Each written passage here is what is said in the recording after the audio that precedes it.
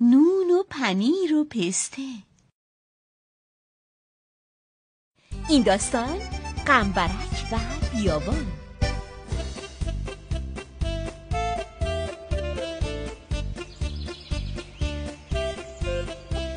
یکی بود یکی نبود، غیر از خدای مهربون هیچ کس نبود.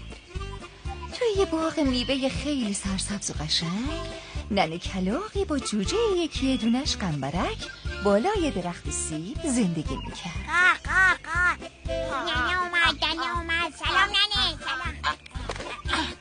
سلام غمبرک، وقت همون کردن.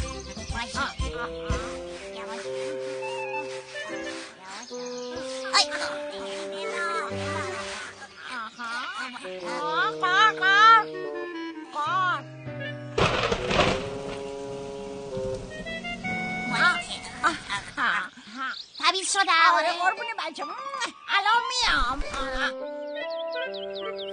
ننه کلاغ جوجهشو خیلی دوست داشت. روزا میرفت تا از توی باغ براش چیزای براق و قشنگ پیدا کنه. آخه غمبرک کوچولو عاشق چیزای براق بود. غمبرک هم طولونه منتظر ننه‌اش میموند. آهای غمبرک جون، ببین چی آوردم. چقدر قشنگه. خیلی قشنگه.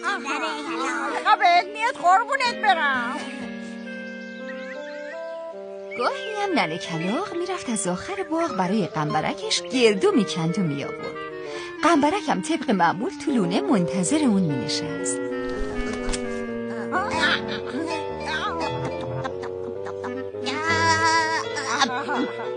ننه خیلی خوشمزه بود، دست درد نکنه. نوش جونه.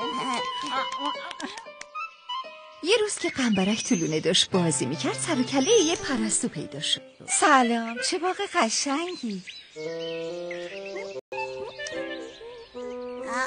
چی گفت؟ باغ قشنگ؟ آره. ننم گفته اینجا قشنگترین جای دنیاست. چی میگی کوچولو؟ معلومه دنیا رو نگشتی. به نظر من بیابون از همه جا قشنگتره. زیر نور آفتاب خاکش مثل طلا برق میزنه. مثل طلا برق میزنه.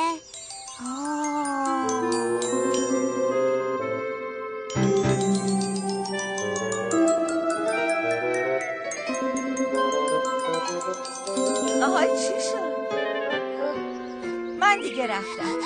کجا رفتی؟ غمبرکم. برای سلام عزیزم، ببین چی برات پیدا کردم.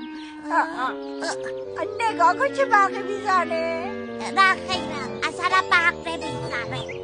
چی شده؟ ننه چی میخواد؟ آخه ننه میدونی ننه این ننه بعد دلم میخواد بیابون رو ببینم. شنیدم بیابون خیلی قشنگه، زیر نور آفتاب برق میزنه. میخوام ببینم چطوریه. بیابون؟ فردا میریم و بیابون رو نشونت میدم. حالا بیا اینو بگیر ببین چطوره. آخ جون، قربون ننم برم. قربون ننم برم. بس دیگه شیطونی نکن. امشب بگی زود بخواب، فردا زودتر باید بلند شیم. باشه؟ اون شب غمبرک کوچولو همش خواب بیابونو میدید. فردا صبحش غمبرک زود از خواب بلند شد. ننه‌ش هم بیدار کرد. بعد با همدیگه مشغول خوردن صبحونه شدن. خوردی غمبرکم؟ بله تمام شد. بازم بریم. پس بریم. اونا راه افتادن و رفتن تا بیابونو پیدا کنن.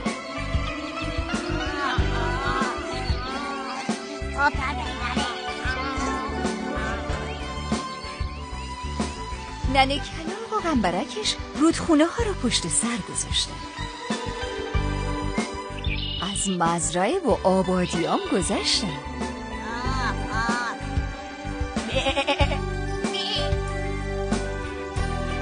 اونا اینقدر رفتن تا کم کم به جاهای خشک و بی آب و علف رسیدن.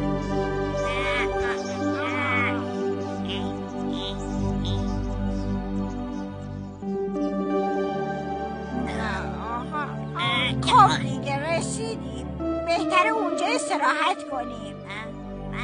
دنبالم بیا. اینجا بیابونه نره؟ بله میبینی که اینجا هیچی نیست، فقط خاک و سنگه. بله جونم، میشه بازم جلوتر بریم، جایی که خاکش برق بزنه. میخوام برم جلوتر بریم جلوتر.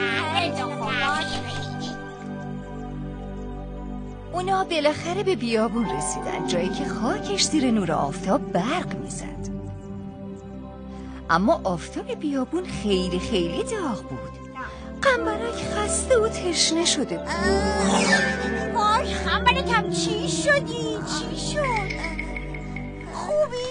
آره جون خیلی تشنمه، آب میخوام، آب بده. توی بیابون آب از کجا بیاد؟ تا آب نخورم نمیتونم برگردم.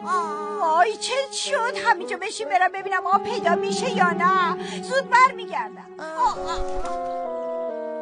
حالا توی این بیابون آب از کجا پیدا کنم؟ بهتره برم از پایین تر ببینم. پس این آب کجاست؟ چی بود؟ برم ببینم. آب پیدا کردم. خدایا شکرت، جوجم نجات پیدا کرد. بعدم رفت که جوجهشو بیاره. پاشو غمبرکم، ننت آب پیدا کرد. کورن آب کجا؟ بیا بریم تا نشونت بدم. از چرا نمیرسی؟ صبر کن، همینجاست. پس کورن آب کجاست؟ توی سنگو نگاه کن. ولی این که خیلی پایینه، من نوکم نمیرسه. صبر کن الان درستش میکنم. فهمیدم، باید یکم سنگریزه جمع کنیم. یعنی به جای آب سنگریزه بخوریم؟ نه عزیزم، بیا به من کمک کن تا ببینی. ننه کلام و غمبرک تا میتونستن سنگریزه جمع کردن.